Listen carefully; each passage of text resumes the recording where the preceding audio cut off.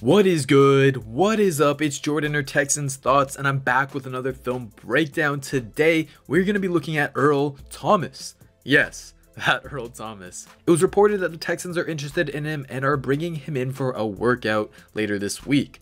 Personally, I would love the signing. I think Earl is still super talented on the field, and if his mindset is right, he can really help this team. So if you enjoyed the video, please do hit that like button, subscribe for more content, and comment down below your thoughts on Earl Thomas. I want to hear what y'all think about us potentially signing him. Alright, let's break down the film, because the film don't lie. So the biggest thing that Earl Thomas can bring to the team is his ability to create turnovers. He's always been a playmaker, and he showed that in his time with Baltimore last year too. Our defense hasn't created any turnovers so far, so I do get why we're showing interest in Thomas. Now on this play, the Ravens are going to start off in a 2 deep safety look. However, they rotate to a single high look playing cover 3, and the Texans do this a fair amount, so Earl would fit right in. And the Dolphins, they have a seam route by the tight end and a wheel route by the running back. Those are the 2 more important routes to look at. So at first you can see Earl goes to take away the tight end, but this is where his playmaking comes in. He's focused on all the routes on the field, not just one at a time. So he sees the running back and adjusts his angle, and he's still got the speed to jump routes and make big time plays. His range is obviously not what it was in his prime with Seattle, but it's pretty damn close. He still has really good closing speed and recovery speed that can punish dumb throws. And you know, while I love Jay Reed and believe he can play single high, he's someone who's going to do his job and not get beat, but he's not really someone who's going to take risks and cause turnovers. And that's honestly what we need and what we can get with Earl Thomas. Here's a perfect play to showcase his recovery speed. Earl Thomas is single high and he bites inside versus Mecole Hardman and is forced to speed turn around. But look at him close the space and end up in decent enough position where he could have made a play on the ball if it was an accurate throw. The Texans already have a pretty damn good defense at stopping the deep ball, and so getting Earl Thomas back there, that could honestly make it elite. And with him in the back, I think that means we would move Eric Murray to play nickel most of the time, which he did the last 2 games, and we do play nickel about 50% of the time, so it's not like we'd be really wasting that contract on Eric Murray in my opinion. I'm really excited to see what Weaver can do with Thomas. I think he's more versatile than he gets credit for. Here he rotates into a 2 high look, and then look at him flip his hips so smoothly like a cornerback like this.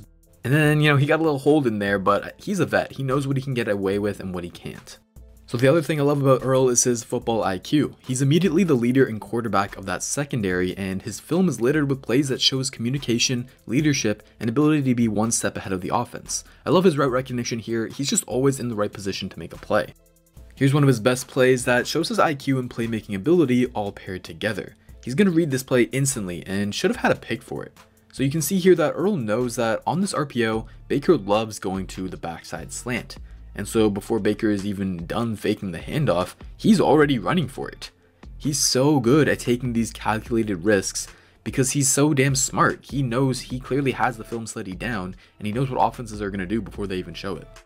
Here's another one where you can tell he's communicating the defense to get into proper position, and down in the red zone, he can really play a roaming type of role. First, he helps the tight end over the middle.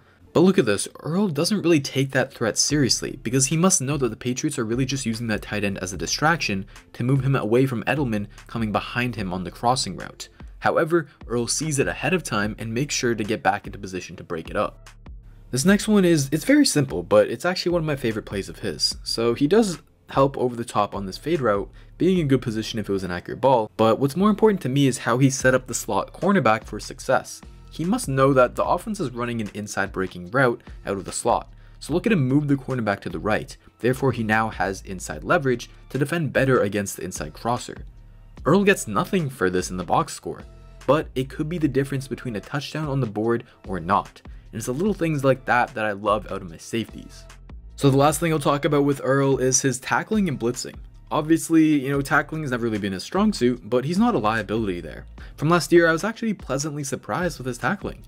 But he could look rusty there with no preseason and just being thrown into the game, so just keep that in mind. But anyways, that's not really why he's here, and his ability to blitz is honestly very exciting for me. Weaver has shown that he loves to blitz safeties, and Earl can time them nicely. The ability to add another safety who can cover deep but then also rotate down to the line of scrimmage and blitz is really big for this defense. He forced 2 fumbles last year, and that just adds to his playmaking ability and creating those turnovers that we sorely need. Obviously, the concern with Earl is that he doesn't have his head screwed on straight, but at this point, we're desperate for talent, man, and why not? The season can't get much worse. And maybe that even means that Antonio Brown's on the way after his suspension. Who knows with Bill O'Brien. Alright, that'll do it for my Earl Thomas film breakdown. If you enjoyed, please do hit that like button, subscribe for more content, and comment down below your thoughts on the video. Shout out to all the Texans Thoughts team members. Hit that join button to check out all the extra features y'all could get, including a monthly exclusive video. This month, team members will get a film breakdown as to why the Texans offense has been hot trash. So if you're interested in that, hit the join button.